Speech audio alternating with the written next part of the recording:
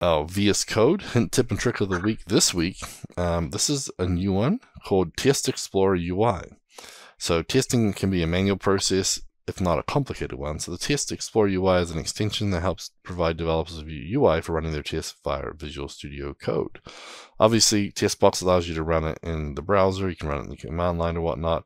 And this is something I think we should work on, because right now it supports JavaScript and a lot of other languages, but we need to get it working with TestBox too. But if you are a JavaScript developer, or if you do some of these other languages, this will work for you right now.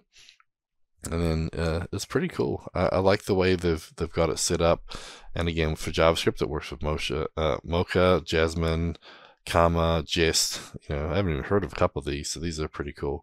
But again, there's tons of other languages of C, C#, Go, Java as well, Lua, Python, PHP. So we got to get CFML on this list, everybody. So TestBox one. TestBox today. Yeah, we need to get TestBox in here. So it doesn't run yet, but my goal is to try and get it running. So it'll be kind of cool. So if you are running VS Code and you're using one of those languages already, it'd be good to try it out. And then I said hopefully we can bug Brad and get it set up for ColdFusion as well. So basically we just need to get a test adapter extension set up and hopefully we can get it going.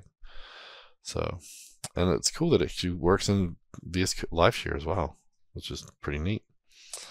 So that is our VS Code hint, tip, and trick of the week. That was our VS Code hint, tip, and trick of the week.